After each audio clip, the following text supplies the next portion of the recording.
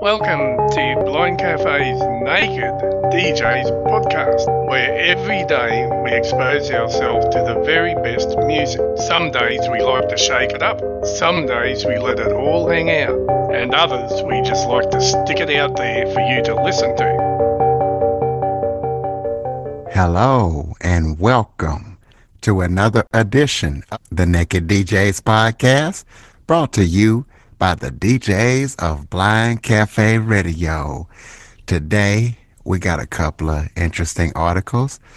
The first one we're going to be talking about is streaming royalties, because there are some huge names, about 150 people who want more streaming royalties from streaming platforms such as Spotify and Apple, and they have even written a letter in England to Boris Johnson wanting these laws to change and wanting to change the hold that the record companies have on the industry.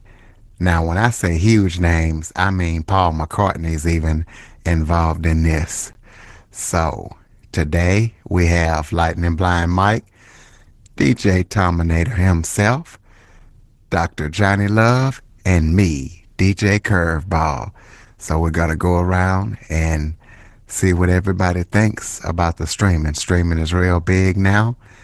So, started off with Dr. Johnny Love. What do you think about these people even going as far as writing a letter to their Prime Minister, Boris Johnson? Well, I looked at it, I read it, and I'm like going, okay, they're getting screwed out of money, basically is what I took from it. And yeah, granted, they should be getting more. And as for them writing a letter to Boris Johnson, I don't know what Boris can do, but hey, you all gotta try somewheres. And I do agree with the people that wrote the letter. Hey, put the copyright thing back in where it belongs, into the writer's hands. The musicians making the music. I'm all for it myself. All right, MJ, what do you think about the streaming royalties? Do you think they're within their rights to do so? And do you think Boris Johnson can or should do something to help them? I do. As the artists say, bring the music back to the artist. I mean, they're the ones that produce it. They're the ones that puts it all together. And they do deserve to receive more royalties than through the streaming than what they are getting. And I'm trying to remember back, I think it was 1988 or 1985, there was some kind of music act or something. I'm trying to remember back on memory here. But yes, Boris Johnson should get involved with this. And also, well, I could wait till we get to a little different part of the section here. But yes, I would say Boris Johnson should get involved, and I think he will get involved. Getting 150 names, top names, to sign a petition could be a pretty big deal here. That's true. I mean, it's to get all those signatures. I mean, Robert Plant, Sir Paul McCartney, Annie Lennox. Some of the other names I didn't really know who they were. Who's this one person? Skin, Skin? That one I don't know, but I saw Radiohead and I'm like, oh, I haven't seen them in a long time. Yeah, I did notice that too. I thought, oh, Radiohead's on that one. Uh-oh. So I do have a question, since we're talking about this a little bit. If Boris Johnson gets involved and they do decide to make the change to put more towards than the streaming companies, then I could actually see music changing in a different direction. I know we've talked about streaming and all that in the past, so I don't want to get into all that again. But I see that music could be changing back to the radio stations again, for the fact that if streaming companies don't make that kind of money they're hoping to make, because they have a lot of money invested into holding millions of songs in their database and everything, but if they can't play those millions of songs the way they like to, or people can download and listen to them at any time, and especially with not iHeart, but Pandora and the other one, I can't even, you have to buy a subscription to listen to that music. So they're actually double dipping on this. I think they're making money off of the music and the subscription that people are signing up to. Also, like I said, I think it's going to go back to the radio station for the most part, and that could be a really good thing for us radio people because we are paying the appropriate royalties that we're supposed to be paying, and it really might help out the normal radio station again. That's a good possibility right there. I like that. I think that music executives have dulled profits over the decades, and the musicians and the songwriters have been shortchanged quite a bit, especially on the international scope. Here in the U.S., things are definitely improving as far as royalties and folks being held accountable to give credit where credit is due. International music copyright is still playing catch up. So it's good to see these big names approaching their government to implement change for the better on their behalf. Well, not only that, a lot of things are going streaming. So, these streaming platforms are making a killing. So why not give the artists a bigger share? And I know, MJ, you said that you wanted Boris Johnson to get involved if he could. If this was in the U.S., a lot of people complain about letting the government regulator getting involved in their lives. If this was the U.S., would you want President Biden or President Trump when he was president to get involved if that happened here? I think if the circumstances were right, as in these corporations, but see, then we're going to get into politics and all that because we're going to talk about corporations and things like that. Here in the United States, corporations basically rule the United States, and the politics of that could be completely different. But as what Tom said, internationally, those singers aren't really part of the United States, as in living here. Well, some are, for that matter, but they are singers for the most part. They're from out of state, or out of the country. So yeah, I think that Boris Johnson should get involved to help out his own people, his own artists. But as for here in the United States, like I said, that's just a whole different ball game when it comes to politics and corporations out here.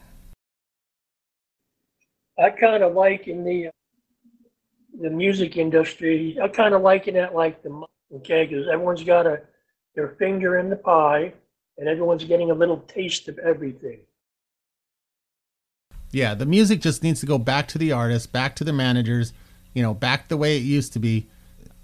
They need to get more control over their own songs. I mean, Curtis, yes, you wrote some, you've got some songs out there as well, and they started streaming them like crazy. Yeah, I know you'd probably be very happy if they did, and you're making a couple $1 million a year, but for the artists that have been doing it for 20 years plus and are only still making a couple $1 million a year just off of a song instead of $18 million a year, that's just and I don't see them being greedy or anything like that, but give them their due. They spent the time to do it. They spent the time to go out on concerts. They traveled the world to entertain fans. They did all the work. So yes, I think they should get their piece of the pie instead of these streaming corporations. Actually, some of my songs are on Apple Music. Somebody put them up there. So it is, and I'm not getting anything, and neither is the rest of the group. You need to talk to Apple and say, wait a minute, why aren't I getting anything if you guys are playing them? But yes, you should advertise your music right here, Curtis, as in check you out on Apple for your songs. Yeah, no, I don't want to do that because it was poorly mixed. They just threw them up there. They didn't mix and master, so okay. They're good songs, but I'm kind of embarrassed, so not going to do that. That's like the past that he just wants to keep in the past. Well, anybody got anything else? I think we all agree that the artists should get more royalties off the streaming since these streaming platforms are making a killing. Listeners, what do you think? Do you feel the same way? Because you can download anything you want off Apple for about $9 a month at minimum. Not just that, but they also can subscribe to Pandora and Spotify too. And I know there's got to be a few other ones out there that you can subscribe to, and everyone's making a killing. Oh yeah, iTunes, all of them. But the singers. But the thing about Pandora is when you subscribe, as far as I know, you're just paying to get rid of the ads. You're not, but to get rid of the ads, they charge for that. You can get on Spotify for free too, I think. That's correct. So basically, they're charging to get rid of the ads. So, and if they don't, if you pay to get rid of those ads, they're not really making any money off the music. They still have to pay. It sounds like to me they have to pay a royalty or a certain amount of money to each artist that they're playing or people listen to. That's a lot of money that goes out, but wow, they would have to definitely give a little bit more to the artist. I think. I mean, they're multi-million-dollar businesses using artists' songs to become those multi-million-dollar. Our radio station, we're trying to make a lot of money off of it as well, but we're doing it the right way. We're paying our fair share of royalties and everything, so I think they should too.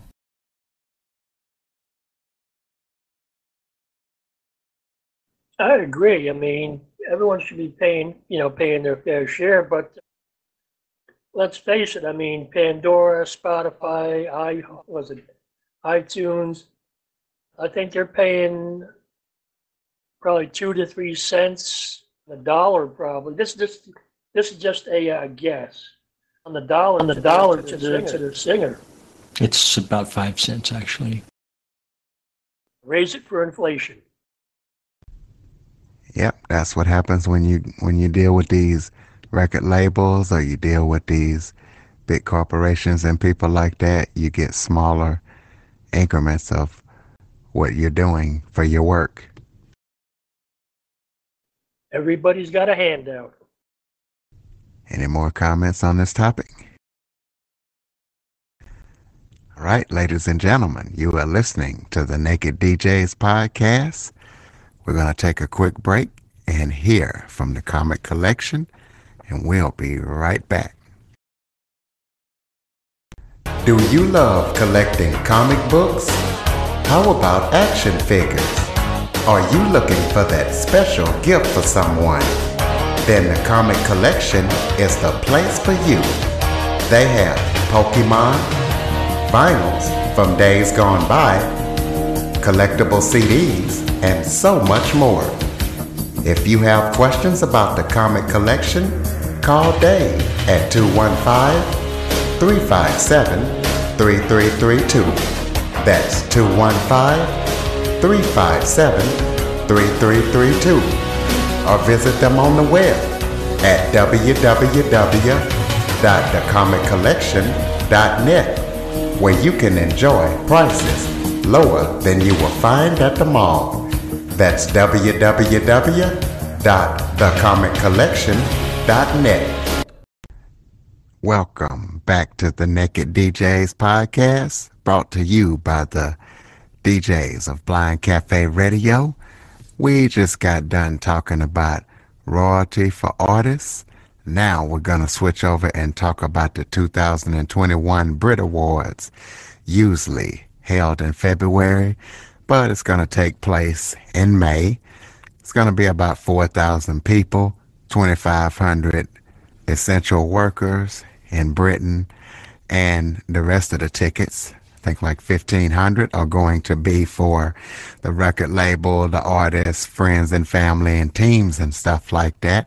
And here's the deal with this. There's live indoor music event coming out of the pandemic, and there will be no social distancing, no face coverings will need to be worn during this event. It doesn't say anything about people having to be vaccinated or need to be vaccinated, or they're going to be tested or anything like that. So, what do you guys think about it? It's considered exciting, but it's also an experiment. So, how do you guys feel about the no social distancing, no mask? Let's start it off with Tom. Well, there is a catch. They will have to undergo field studies and tests and research based on their lack of social distancing and no masks and so forth. They want to determine the purpose of this event and this experiment is to determine the effects, lack of social distancing, based on, whether or not you have been vaccinated. They will be checking that out. They will be checking folks out to see if they are vaccinated. That's the impression I got from the article.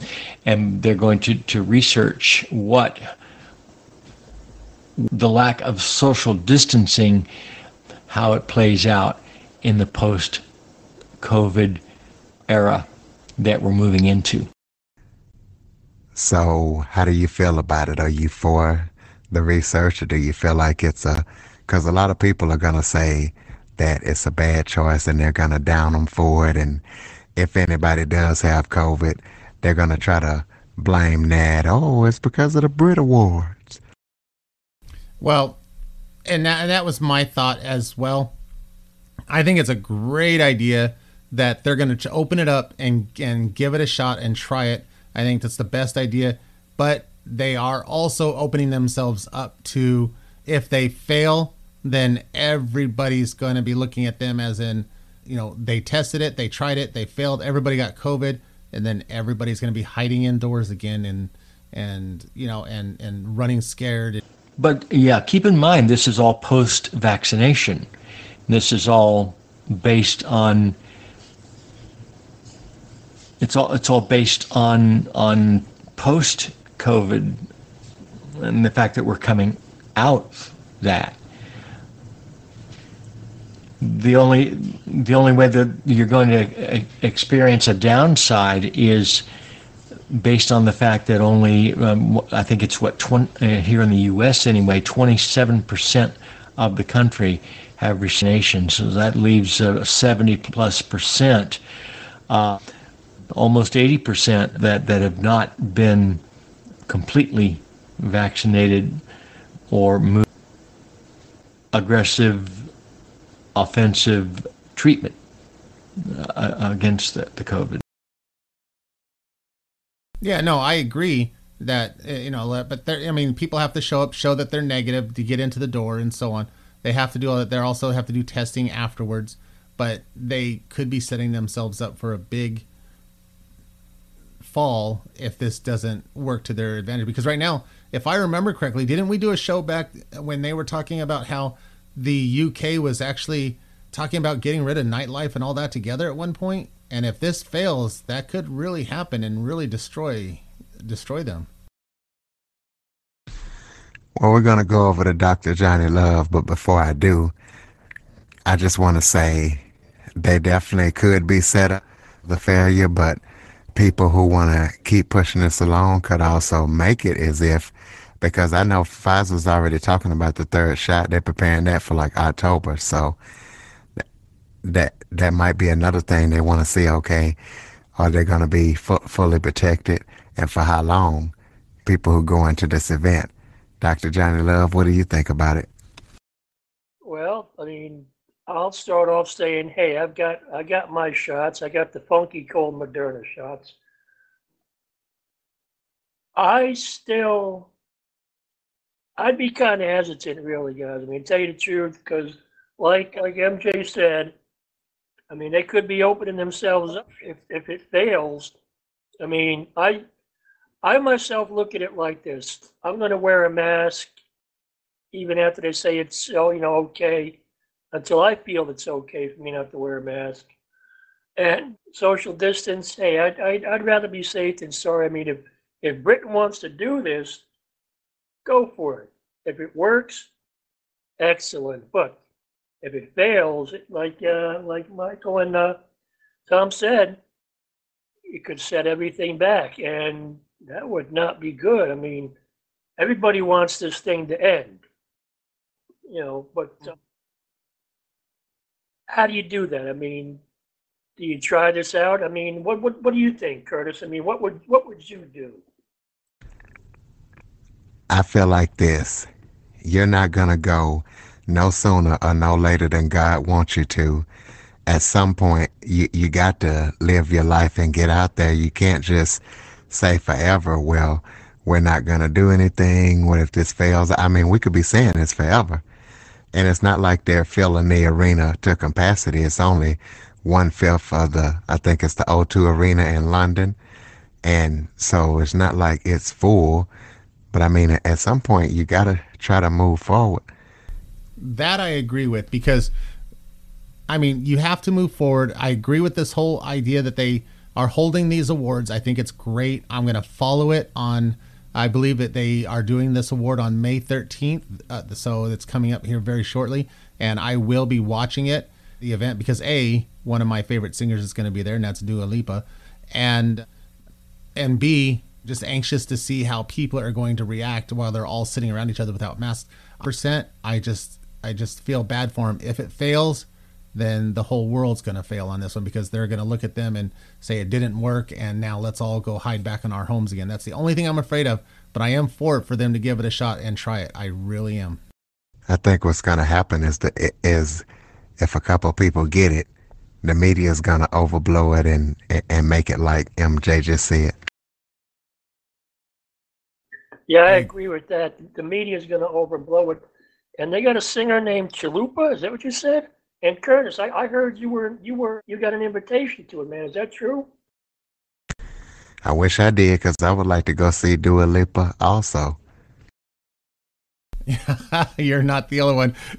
If I remember, I saw a story on it. I think we actually even talked about it. Somebody was standing in line for a half hour, 45 minutes to get an autograph or see Dua Lipa come out of somewhere or whatever. I think that's who it was. And they actually started running towards her, and it was a crazed fan. They had to get security and all that. But yes, I would really love to meet Dua Lipa in person. I don't know. I've never listened to her stuff. I may have to check it out. Is it her, or is it Ava Max that's dating one of the Miami football team players, Curtis? Not sure. I really don't keep up with their dating life. If it's not me, then I don't either. I just saw it, so I thought maybe you heard about it too. Yeah, that should be Tom's job. Tom should be keeping up with who's dating who. I tell you what I do want to keep up with is listeners. What do you think about this Brit Award idea? Good idea? Bad idea? Why? Drop it in the comments for us. Let us know how you feel. Anybody else got any comments on this topic? Well, the only thing I'm going to say is that whatever comments they make and so on, we will answer those comments on our next podcast before we do our next podcast. Before we go on with our next podcast, we'll make sure we answer your comments at the best ability that we can. But I'm good. I think that like I said, for it, it's 100% go for me. But I got my fingers crossed that it works for them.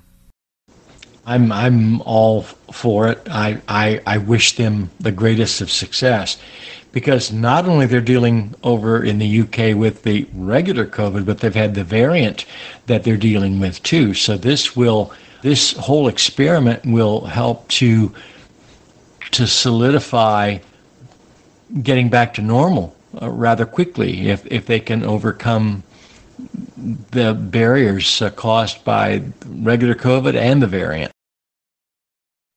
Well, I'm cautious, but hey, like you guys, I agree with you that I wish them luck. And like Tom just said, they're battling basically two COVID viruses. And I think the whole world is going to be watching and see what happens over in the UK. So good luck to the UK. I hope they can pull it off, man. I would love to see that happen. I really would. Absolutely. Good luck, and maybe we'll at least talk about if it's reported what happens after it's done and over with. And that will wrap it up for this episode of the Naked DJs podcast. Once again, drop your comments about either one of the articles. I want to let you guys know that the Naked DJs podcast is brought to you by the DJs of Blind Cafe Radio, where every day we expose ourselves to the best of music just so we can stick it out there for you to listen to. We'll see you next time on the Naked DJs podcast by Blind Cafe Radio, the station that rocks your world and raises Cain, all at the same time. Go and check out Blind Cafe Radio at blindcaferadio.com, and also follow us on Twitter at Blind Cafe Radio and on Facebook at Blind Cafe Radio. Make sure you visit our webpage at blindcaferadio.com, where you can visit our naked DJ. And this is the Blind Cafe Kangaroo signing off.